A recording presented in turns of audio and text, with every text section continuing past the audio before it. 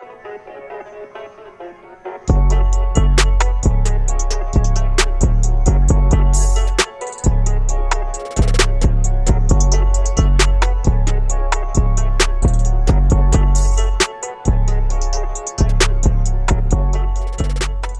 great boxer, in my opinion, has been an amateur boxer first. Amateur boxing is where you learn the craft, the trade.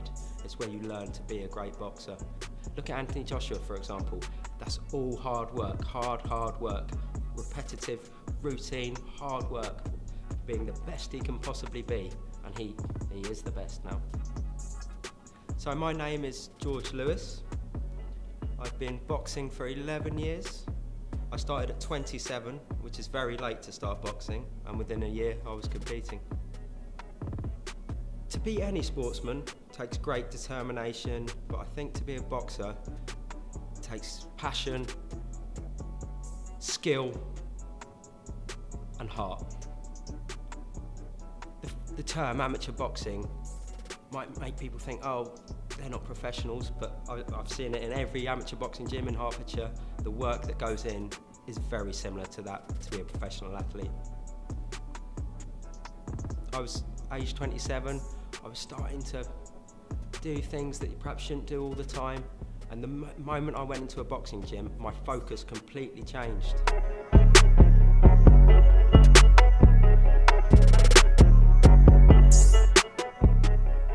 So it used to have a bit of a bad rep, perhaps boxing, because it's violent. People think of immediately think of violence with boxing, but it's controlled aggression, boxing.